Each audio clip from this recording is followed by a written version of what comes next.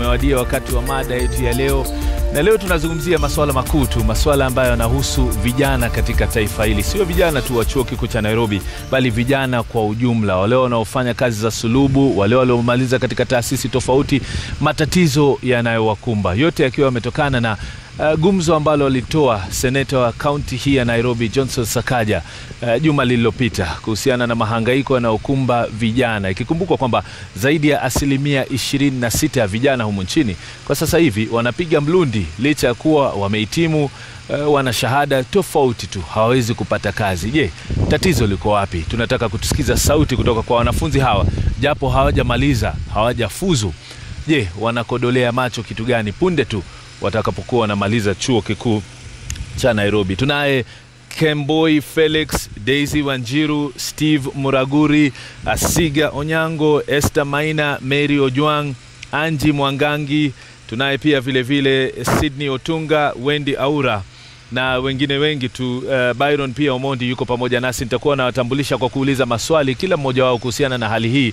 Lakini kwanza tupate utangulizi wa mada yetu ya leo. Kumbuka tunajadili masuala ya vijana, ukosefu wa ajira, mauaji pia vile vile na mengine mengi, na hasa pia wakati huu ambapo waziri Amina Mohamed ametangaza kwamba hawa ambao huchukua mikopo kupitia HELB kuweza kusoma, wakishindwa kulipa sasa watakuwa wanatiwa pingu na kuweza kukosa kazi. Je, maoni yao ni yapi? Moja kwa moja basi tuanze na taarifa kuhusiana na yale aliyozungumza Johnson Sakaja wiki iliyopita, pamoja na taarifa ya mwanahabari wetu Steven Chitera kuhusiana na ukosefu wa ajira miongoni mwa vijana. Mr. Speaker, on the statement on education, I want to thank Senator Wetangula. Mr. Speaker, a country that is at war with its young people is a country that has no future. A country that is at war with its young people is a country that is cannibalizing itself, Mr. Speaker. Mr. Speaker, our young people today have no hope. They are disillusioned and they are disengaged. In the months between October and December in this Nairobi, I have lost more than 30 young people to extrajudicial killings. Mr. Speaker, in the last 2 weeks we've seen a 21-year-old young boy shot at Westgate at the Dusit attack, abandoned.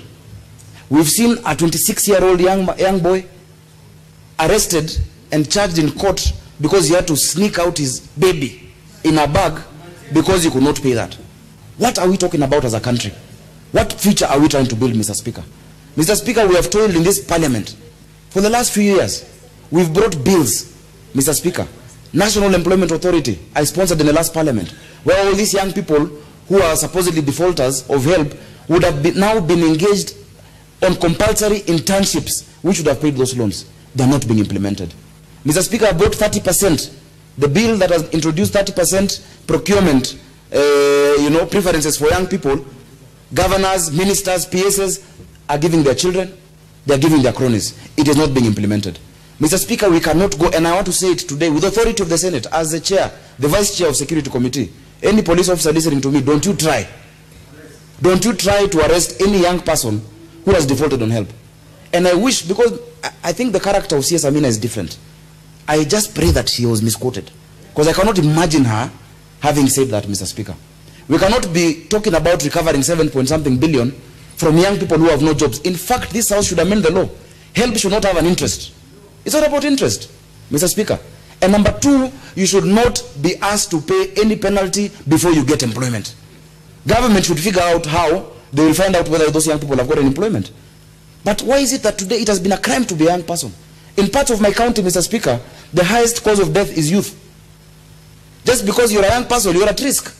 You have to be in the house by a certain time. You go out to look for a job, Mr. Speaker, you get onto a border, you come to town, you're arrested. The border is not yours.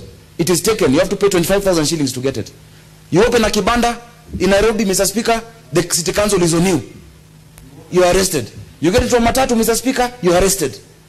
Let us become serious, Mr. Speaker. The youth are the trustees of our country's posterity.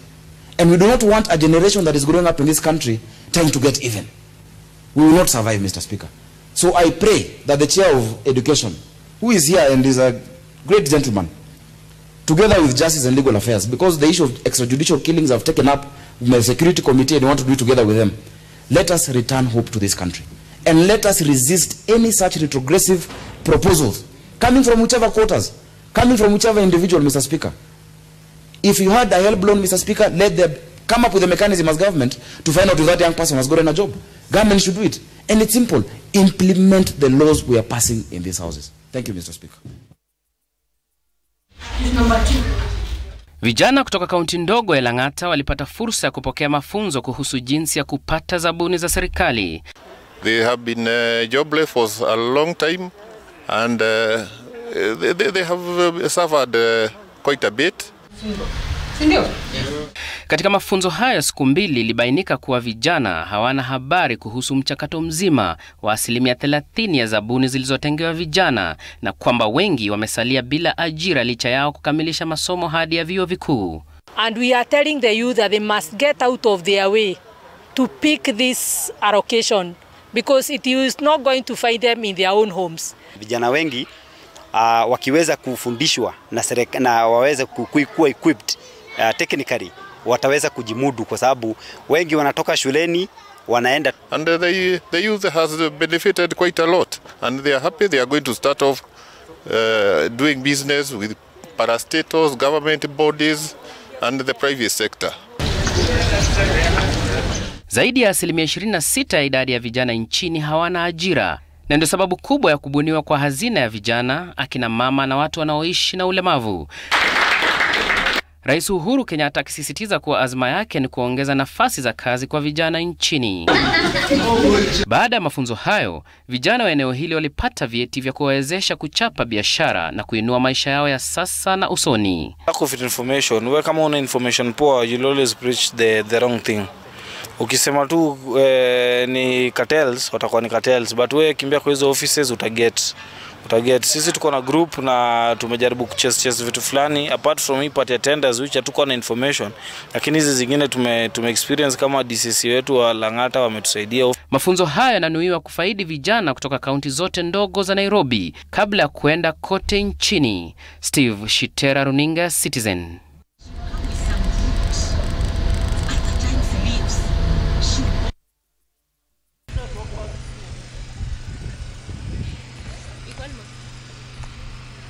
Tuko standby.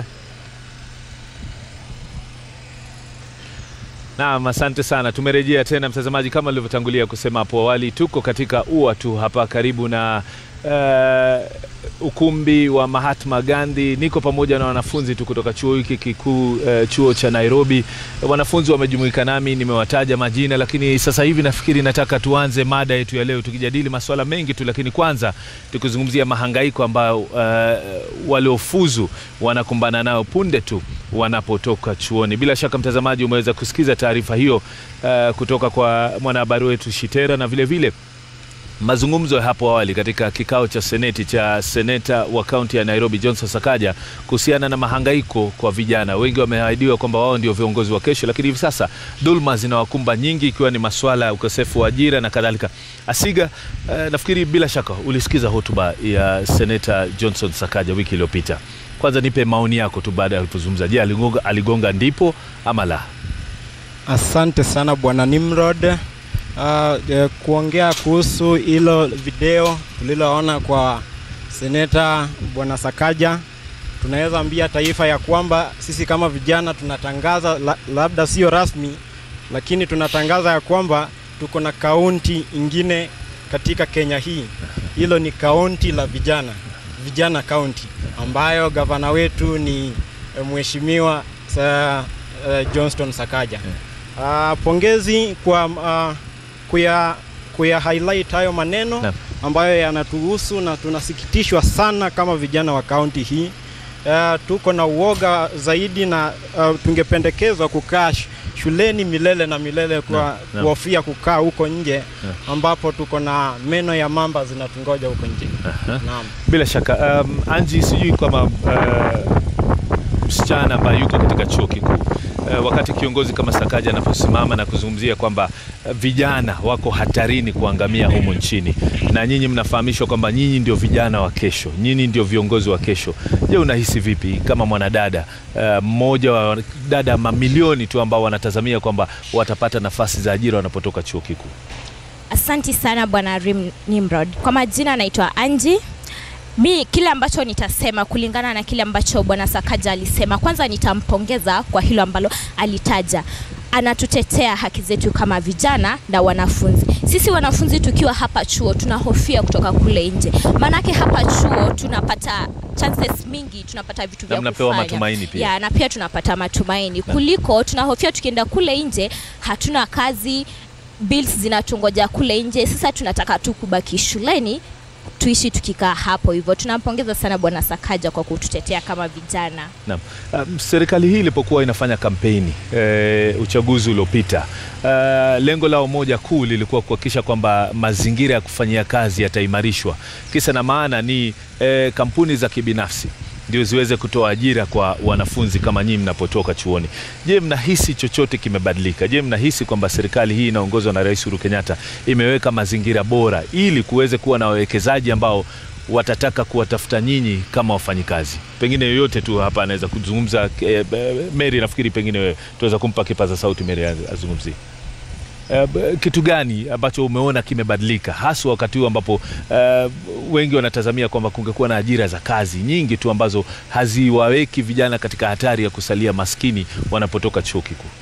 Naam, Nimrod, kwa majina naitwa Mary Ojwang, mwenyekiti wa wanafunzi wa kike kwenye vyuo vikuu nchini.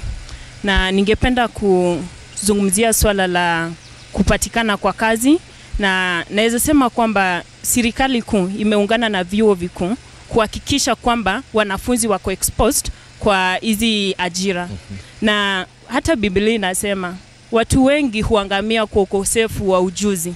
Na ni wajibu wetu sisi kama wanafunzi kujua ni nini inaendelea, kujua ni opportunities zipi zipo ili tupate mwelekezo. Kwa mfano, kabla ya graduation zote kwa vyuo vingi utapata kwamba kuna kwanga na career fair na job fair. Hiyo ni opportunity ambayo universities create kuleta employers wakuje kuongelesha wanaotaka kugraduate. Na wengi wao utapata wakuji. Manake mimi naonelea kwamba ni wanafunzi pengine sisi pia tumekosea kwa kutojua na kutojitokeza kufikia opportunities kama hizo za job fair. Lakini naona kwamba kwa kutetea wanafunzi kwamba ni vigumu. Manake kwa mfano chukua mwanafunzi ambaye yuko katika mwaka wake wa kwanza au mwaka wake wa pili. Ni vipi atakwenda katika sehemu kutafuta kujua kampuni fulani pengine ya kutengeza pengine rangi za kupaka nyumba na kadhalika? Ataingia tu kule kusema kwamba natazamia nikitoka chuo kikuu nitakuja, ama ni ile kampuni kama ulivyosema ije ilete wakati ule mnapokuwa na maonyesho ama career fair na kadhalika, wao walazimike wawe mstari wa mbele? Na Nimrod, wajua chuo kikuu, kwa mfano chuo kikuu cha Nairobi inafanya kazi karibu sana na hizi kampuni tunazotamania kufanya kazi nazo, na hawajalimit kwamba ni wenye wanamalizia chuo ndio wataingia ku expose kwa hizi job fair. Wanafunzi wote wako na haki ya kukuja kwa job fair, wengine kutafuta opportunities kama za internship, na tuko na placement office penye wanafunzi wanaelekezwa jinsi ya kufanya kazi unaposoma. Chuo pia iko na opportunities inapatia wanafunzi ku-expose, kuwapa experience, wasiende pale kazini bila kujua ni nini hasa wanafanya. So ni sisi pia tumezubaa, hatujajukumika kutosha ili kwenda kutafuta hizo opportunities. Mimi nahisi wanafunzi pia tujukumike, ingawa hizo nafasi ni chache, lakini hata mbinguni si ni wachache wataenda kila mtu. Ama namna gani? Mary ameazimia kuchukua lawama kwa niaba ya wanafunzi wengine wote kwa kutojua, lakini pengine nizungumzie hisia zenu tu kuhusiana na lipi ambalo serikali imefanya kuweza kuhakikisha kwamba kuna nafasi za ajira, hasa ukizingatia kwamba idara za serikali zipo nyingi tu. Kuna wakati mmoja kwamba vijana walionekana kapewa kazi lakini wakahusika katika masuala ya ufisadi. Rais Uhuru Kenyatta mwenyewe amelizungumzia hadharani, akasema nimewachagua vijana kufanya kazi, lakini wakiingia tamaa inawaingia. Ikambidi sasa aanze kutafuta wazee kurudi kazini. Chukueni mfano wa aliyekuwa makamu wa rais Mudi Awori. Leo hii wewe ungekuwa na nafasi nzuri kufanya ile kazi, pengine kwa uzuri tu. Sisemi kwamba mheshimiwa wangu Mudi Awori hana uwezo, lakini pengine wewe kwa kulingana na nafasi wewe ungekuwa na nafasi nzuri, lakini kuna kijana ambaye alikuharibia wewe kwa kuwa aliingiza ufisadi. Nipe maoni yako tafadhali. Labda kwa kifupi tu. Uliulizia mabadiliko katika serikali. Langu naweza sema kuna mabadiliko. Mabadiliko ni mabadiliko either kwa uzuri au kwa ubaya. Kuna lile nia la kutusaidia kama vijana katika nchi hii. Lakini siku hizi of late kunakuwa na lile nia la kutuharibia. Nasema hivi na ni vijana. Yeah. Kwa sababu umeingia tamaa. Nasema hivi manake ukiona hata katika CS wetu tukiona mtindo wake wa mtindo wake linaashiria ya kwamba sisi naye tunanyanyaswa. Hilo ndilo honi letu. Manake sisi tunapaswa kuona yale initiatives ambazo zinatuhimiza kuendelea kusoma. Lakini mtindo kwa sasa. Bila shaka tarudi kwako kwa baadaye. Acha nimpe yule aliyeko mwisho kwanza na aweze kusema. Kuhusiana tuna hatua ambazo kama vijana mlivyopiga. Maana zingine wengine wanasema mnajaribia nafasi za kazi. Asante sana bwana Nimrod. Ningependa kabla nitoe maoni yangu kwanza ningesema kuwa ufisadi nchini Kenya inakuwa kama utamaduni tusipochunga. Itakuwa utamaduni ambapo upitishwa kutoka kizazi kimoja hadi kingine. Lakini unajua sisi vijana pia hatuwezi laumiwa vile, hawezi kutusema ni sisi kwa vile, kwa sababu hapo awali ufisadi ulikuwa umeanza hata bila vijana kuzaliwa. Lakini tumezaliwa tukapata, huu ndio mtindo ambao unaendelea. Sasa itabidi kuwa vijana pia wametia bidii kidogo ili tupate hizi. Hiyo ni ukweli. Kwa kusema tu ukweli, rais alikuwa amesema ukweli japokuwa mmoja wetu alikuwa ametuharibia. Zungumzia nafasi ya ajira katika serikali, idara tofauti. Nafikiri mpe dada huyu pia anaweza kutoa maoni yake. Tupe jina na maoni yako. Je, hizi idara za serikali, je, mnahisi bado mna nafasi kufanya kazi ama mnahisi kwamba hakuna nafasi pale? Wale waloko pale ni wale walioanza kazi toka jadi, wakati pengine mko shule za chekechea, shule za msingi na kadhalika, na hampati nafasi hivi sasa, ama hakuna matumaini? Maana najua kuna wengi ambao wamefuzu, wamemaliza, mmezungumza nao, bado wanapiga. Asante sana. Kwa majina naitwa Wendy Aura. Kwanza jambo ningesema ni kuwa ningependa congratulate serikali kwa jambo la kuleta KWEO. Ni idara ambayo ambao sofahamu pengine ufafanue. Okay. Ni idara ambayo upea kazi, upea mafunzo wale ambao hawawezi kufanya certificate na diplomas, wale wasio na alama za kuweza kujitahidi katika universities ama colleges. Naweza sema kwa wale ninawajua, kuna vijana ambao najua ambao wamejifaidi kutoka idara hiyo.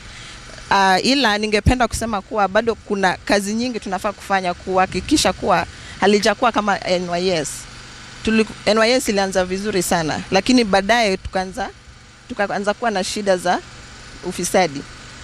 So ni jambo ambalo tukiweza kuzingatia kuwa na hiyo integrity, ni jambo ambalo litasaidia vijana wengi, hasa wale ambao baada ya kufanya kidato cha 4 hawajaweza kuhitimu katika universities ama colleges. Alafu kuhusu kazi kwa vijana, labda tunafaa kuweka sheria ambapo kuna percentage fulani, asilimia fulani ya vijana kwa kila idara, parastatals kwa katika kila any NGO, any workplace, ndio ili wa vijana pia waweze kupata hiyo nafasi ya kuweza kupata hiyo experience. Kwa sababu ukitafuta kazi, unapata kazi imeandikwa tunatafuta 5 years experience. Nawe umetoka university, umehitimu, uko na karatasi zako, lakini haujapata ile nafasi za kuweza kupata hiyo experience. So nafasi kama internships, tuweke kiwango fulani kinafaa kulipwa. Unaona? Ndio mtu akiwa kazini internship anapata mafunzo, anapata experience, alafu pia anaweza kuweza kujitimu maishani. Hivyo basi hata mambo ya kuepuka kulipa mikopo kama help itaisha.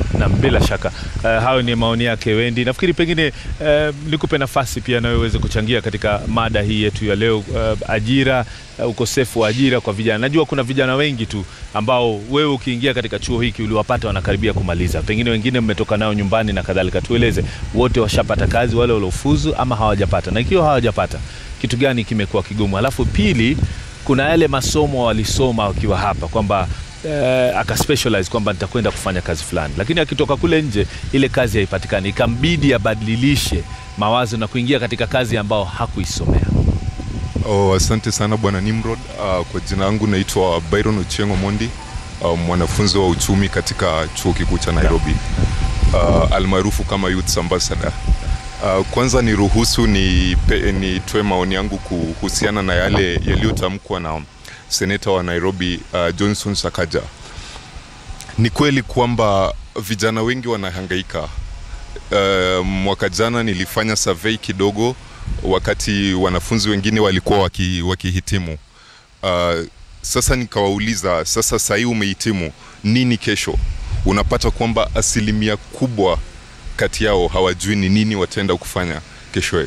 Lakini pia nasema kwa vijana, kuna JF Kennedy ambaye alikuwa rais kule Marekani, alisema kwamba tusiulizie tu kitu nchi itatufanyia, na sisi tuulizie nini tutafanyia nchi, right? Nini utafanyia nchi ikiwa pengine unaona hakuna mazingira ya kufanya ile kazi? Kama mfano vile alivyozungumza Johnson Sakaja, nafikiri nyote mlisikiza, ni kwamba vijana ambao wametoka vyuo vikuu kwa kukosa kazi, wengine wamejiingiza katika biashara ya bodaboda, iwe ni halali au si halali. Pengine amekodisha pikipiki kwa rafiki yake ili kwa kuwa anataka kupata riziki, akiingia barabarani na ile pikipiki anashikwa. Ama mwingine anasingiziwa kwa kuwa mwizi kwa kuwa ametoka usiku ili kuenja kujitafutia, anapigwa risasi. Sasa si yule kijana tayari ulikuwa shajitokeza kufanya jambo kujisaidia na asaidie taifa kupitia uchumi, lakini amekwazika kwa kuwa ameandamwa, amenyanyaswa. Nafikiri kwamba bwana Nimrod, vijana wako na chance kubwa sana kufanya nchi ikuwe vile wanavyotaka. Kwa mfano, wakati wa uchaguzi wanaweza piga kura kulingana na yale ambao viongozi wana plan kufanyia nchi wanapochaguliwa. Lakini unapata jinsi ilivyo hapa Kenya, hatupigi kura based on policies, agenda za watu. Tunapiga kura based on handouts, and that's why tunakuwa na viongozi ambao hawawezi kuleta yale mabadiliko tunayataka. Na swali ni, ndio kama vijana tunataka mabadiliko, tuko tayari kwa hiyo mabadiliko? Tuko tayari kupiga kura kwa viongozi ambao wako na integrity, ambao wako na visions kwa youth wa nchi? Napenda sana serikali inaweza fanya vitu mingi. Ukiangalia Safaricom iko na program nyingine inaitwa Blaze, ambayo wanapata youths, wanapata ideas zao.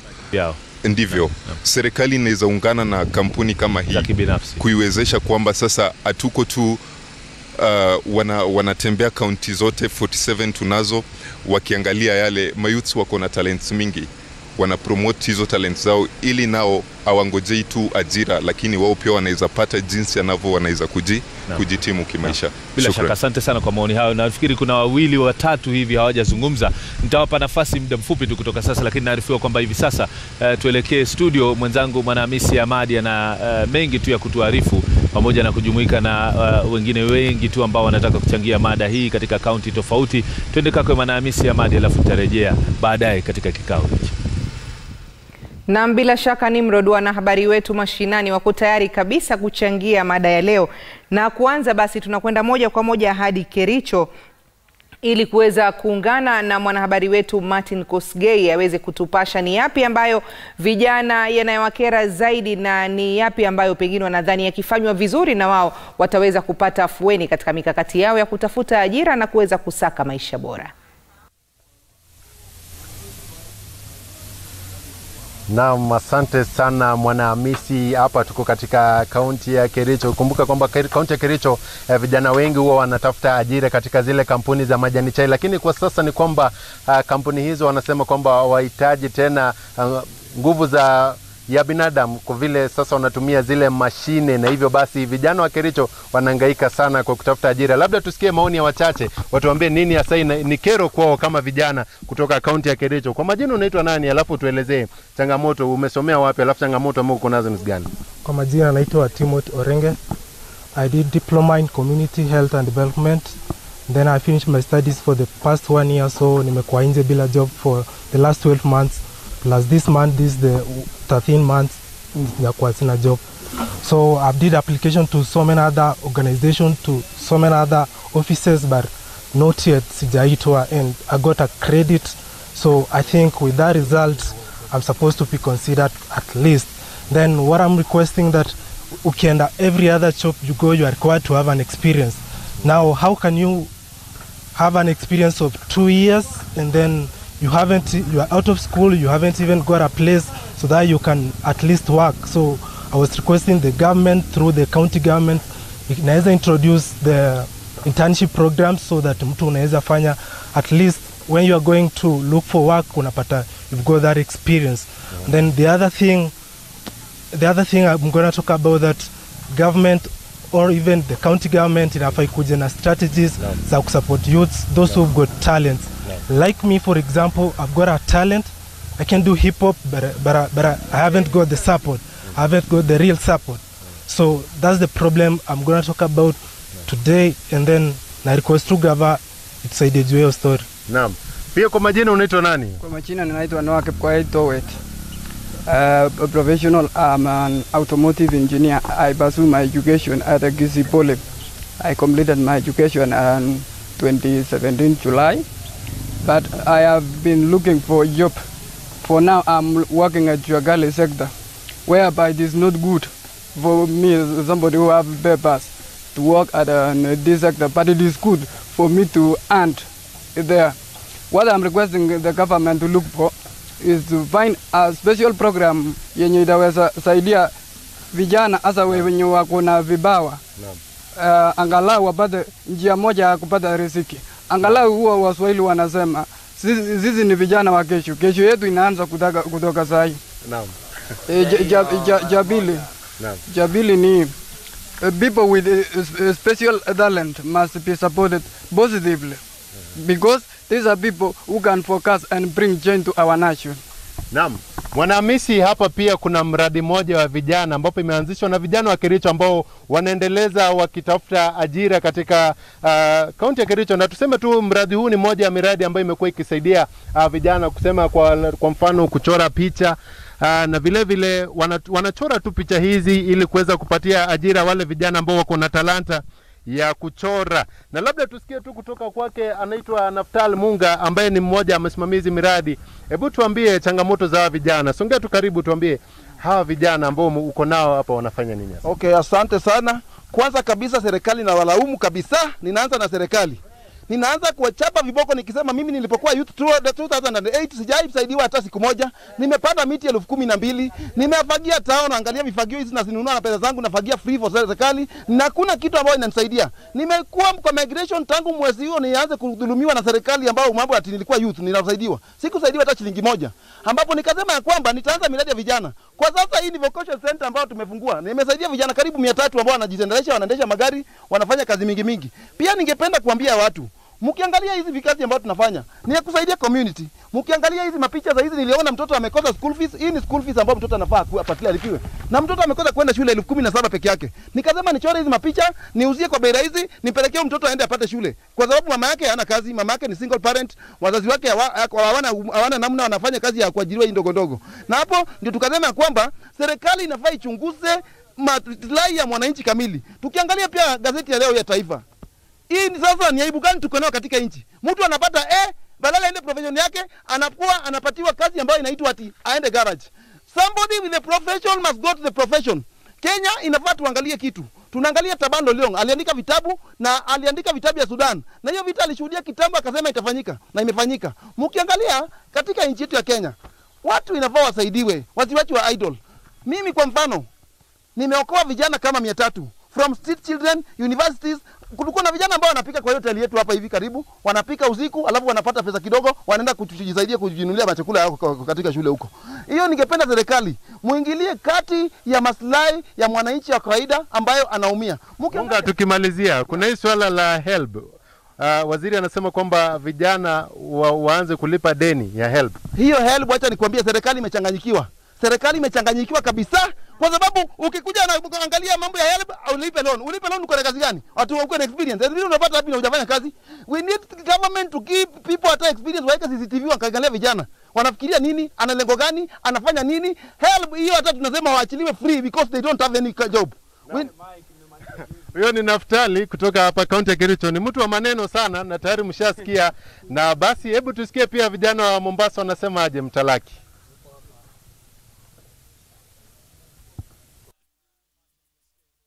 Eneo la Kericho hapo katika kaunti ya Mombasa nipo na vijana ambao wao kwa sasa wanapokea masomo, lakini pindi watakapokamilisha masomo wanataraji basi kuingia katika ulingo wa kutafuta kazi, na imekuwa kazi kutafuta kazi. Lakini nipo nao hapa, labda tuweze kuzungumza nao, waweza kutueleza majina yako alafu tueleze hili tatizo la ukosefu wa kazi.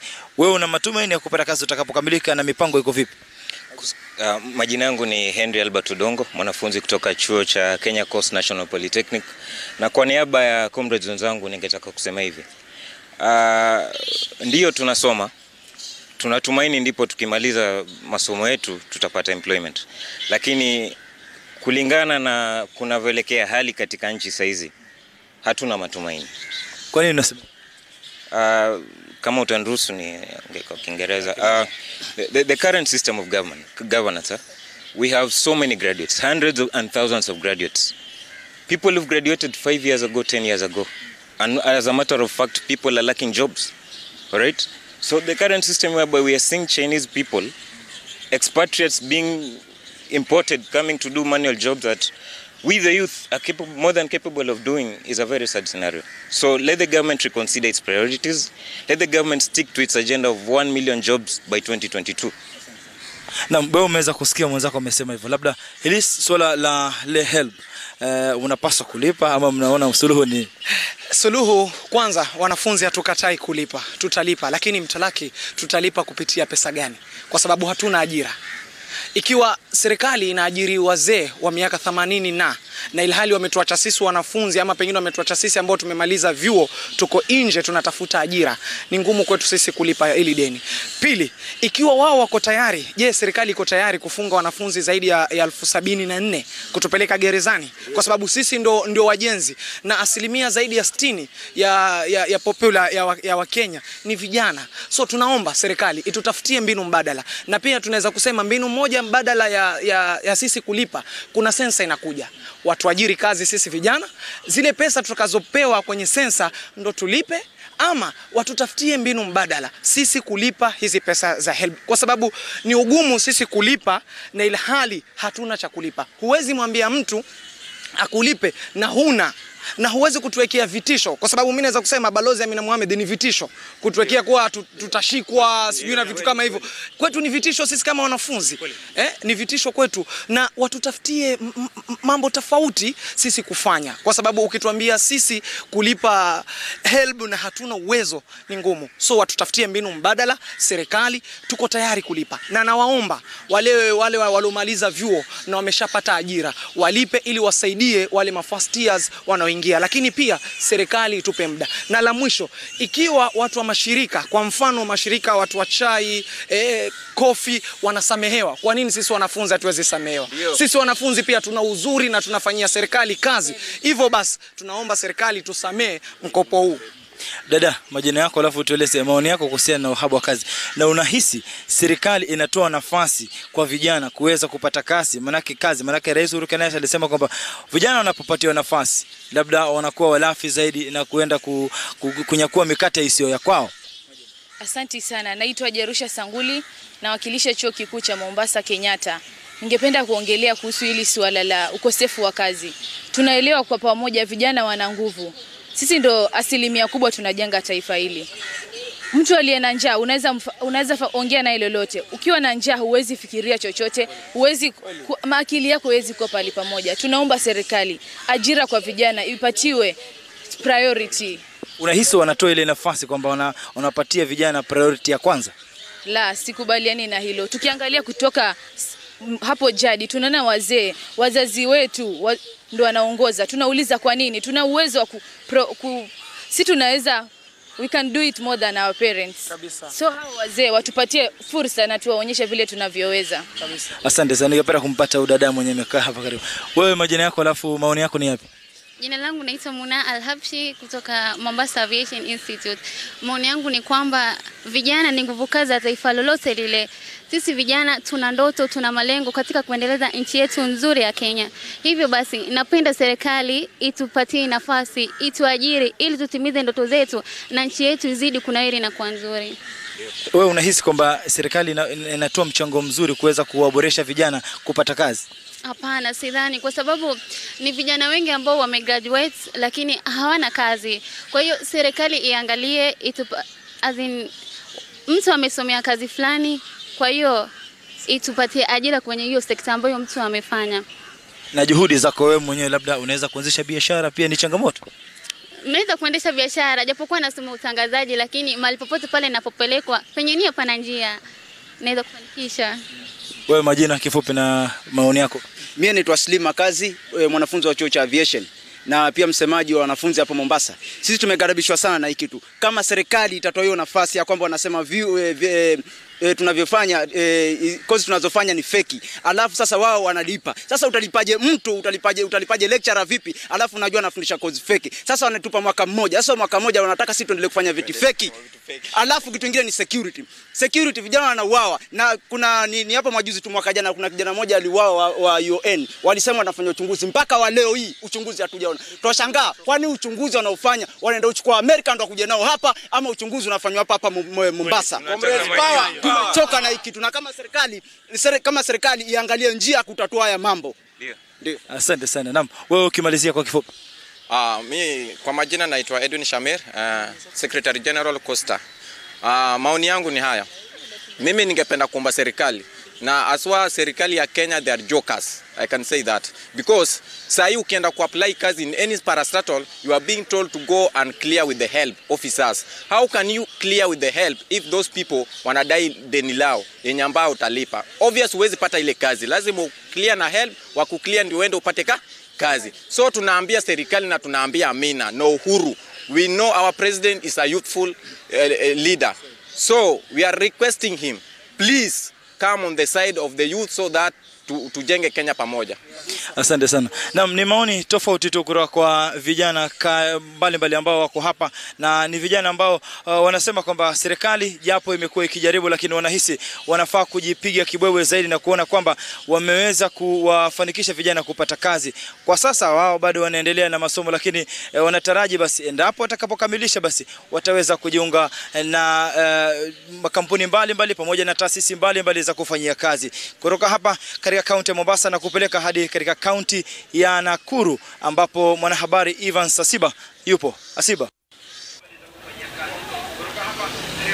Shukran sana Francis Mtalaki, ukiwa jiji la Mombasa. Si Nakuru sura ni ile ile, ikiwa tu tuseme kwamba zaidi ya vijana 26% wote wakikosa kazi, na tulipo sasa hivi ni katika kituo kimoja kile cha usafiri katika sekta ya biashara ya usafiri, ambapo wanasema kwamba inajulikana katika Prestige Shuttles, ambapo hapa hivi wameweza kuajiri vijana, miongoni mwao wakiwa tu wale ambao wamefuzu kutoka vyuo tofauti nchini, wakiwemo kutoka chuo kikuu cha Egerton, cha Moi na wengineko pia. Na moja kwa moja tu najiunga na baadhi yao waweze tu kutuambia hisia zao ni zipi, ukipata kwamba waliweza kusomea masuala tofauti wakafuzu, na sasa hivi wanajishughulisha katika ile hali ambayo tuseme kwamba ya umakanga ya kuweza kufanya ile kazi ambayo hawakudhania kwamba pengine wangefanya iwapo wangefuzu. Na moja kwa moja tunajiunga tu na mmoja waweze tu kusema nasi. Njoo tuseme kidogo, hebu tuambie tu, ukianza kwa kujitambulisha jina, tuambie pengine uliweza kufuzu katika chuo kipi na ni lipi ulisomea na sasa hivi unajipata hapa. Kwa majina anaitwa Regis Ochuka. Nilifuzu kutoka shule kikuu cha Egerton University mwaka wa 2016. Sasa hizi nafanya Prestige Shuttle kama hostess. Hebu tuambie pengine uliweza kufuzu mwaka gani na ni lipi ulilosomea na sasa hivi unachofanya, iwapo inakaribiana kwa njia yote? Ile kitu ninafanya saizi kama hostess katika Prestige Shuttle haiambatani na ile course nilifanya Egerton. Nilifanya Criminology and Security Studies. Ukaweza kufuzu pengine, na hali vipi kufikia sasa, na iwapo una ujumbe ni upi kwa serikali? ujumbe wangu kwa serikali ni at least wajaribu ku create more jobs for the youths in the country because it's a menace, it's a big problem for the youths in our nation. Yeah, not only me, but there are so many others. Yeah. Asante. Pengine tu Nimrod, ulivyosikia huyo ni mmoja kwa wale ambao tunazungumza nao, na huyu wa pili pia ni mmoja amefuzu kutoka chuo kikuu cha Egerton, akiweza kufuzu kwa masuala ya uchumi na takwimu, na sasa hivi anajumlisha hapa tuseme kwamba makanga, nikitumia jina hilo kwa kuruhusu kwa ruhusa yako, na moja kwa moja tu kwa kujitambulisha, tuambie hali vipi? Asanteni sana. Mimi kwa majina naitwa Billy Martin na nimetoka chuo kikuu cha Egerton University ambapo nilimaliza 2016, nikafanya Bachelor of Science Economic and Statistics. Sasa hivi niko hapa Prestige Shuttle, nafanya kama manager, mojawapo wa managers wa Prestige Shuttle. Yeah. Iwapo pengine tunajua kwamba lile ulilosomea haliambatani kwa njia yote na ile shughuli unayofanya sasa hivi, unafikiria pengine ulipokuwa shuleni ulikuwa na ile hali ya kutaka kufanya kile ulichokuwa ukisomea wakati huo?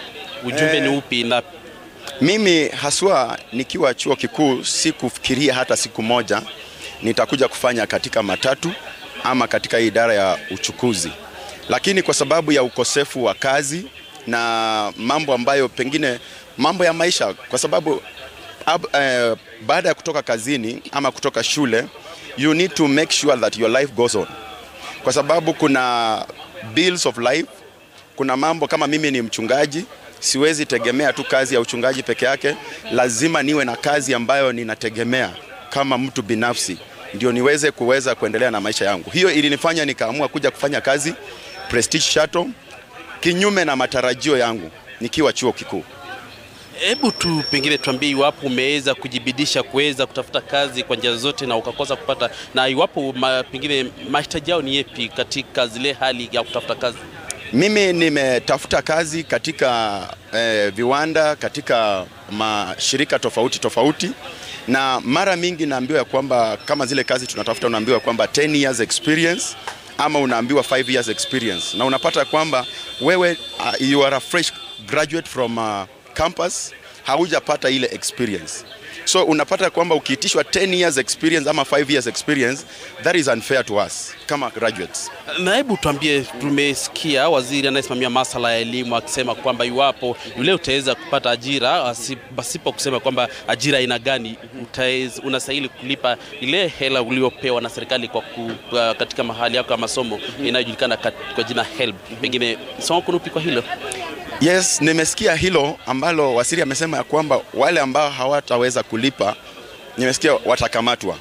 Lakini hata mimi ni mmoja wapo ambao nimefaidika kutokana na HELB, na imekuwa ngumu sana kwetu kwa sababu upande wa HELB unapo graduate wao wana expect ya kwamba uanze kulipa, lakini sisi tunachukua miaka 2-3 hauna kazi, ama ukipata kazi pengine ni kazi ya shilingi 10,000, kazi ya shilingi 15,000, unapojipanga mambo yako unapata hata hutaweza kulipa ile loan. So kama serikali itaweza kutusaidia hapo kama fresh graduates ambao wanatoka universities, ya kwamba tuondolewe ile nini ambayo wanasema kwamba lazima uwe na experience ndio upate kazi, tutaweza kupata kazi na tutalipa HELB.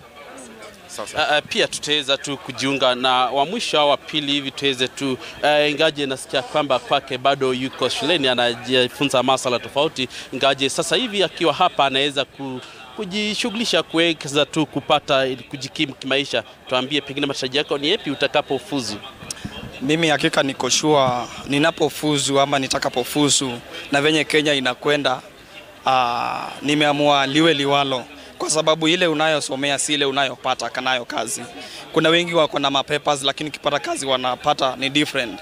So mimi naomba tu Mungu aniwezeshe nipate ile nitakayopata ndio hiyo, kwa sababu hii Kenya saizi ni kujuana.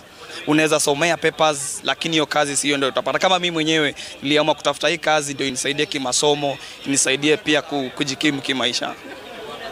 Nimrod, hiyo ndio hali ilivyo katika jimbo hili la Nakuru. Tutasema tu na wa mwisho aweze tu pengine kutuambia, njoo tuzungumze kidogo, utuambie tu, tunajua kwamba umesomea masuala ya wanahabari na sasa hivi unachofanya ni kando na ile taaluma ulio ambao umeweza kujifunza. Hali vipi kwako? Mimi nimefanya media production na nafanya kazi kwa Prestige of which haikuwa matarajio yangu.